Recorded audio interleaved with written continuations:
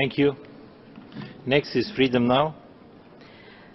Thank you. Freedom Now urges the Council to take special note of Behnam Ebrahimzadeh, an Iranian labour and child rights activist currently serving a 7-year sentence for communicating with the previous UN Special Rapporteur on Iran.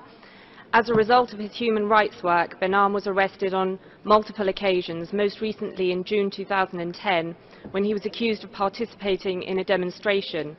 After a trial without his lawyer present, Behnam was arrested to 20 years imprisonment, which was reduced to 5 years on appeal. In December 2014, towards the end of his sentence and while still in jail, Behnam was charged with new offences, including communicating with the UN Special Rapporteur on Iran. A new trial was held, which his lawyer was prevented from attending.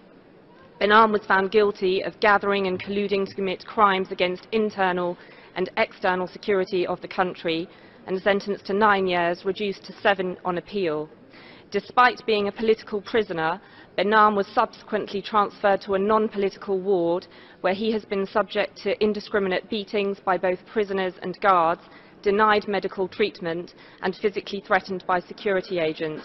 He remains there to date, suffering from the abuse of torture, as well as significant untreated health problems.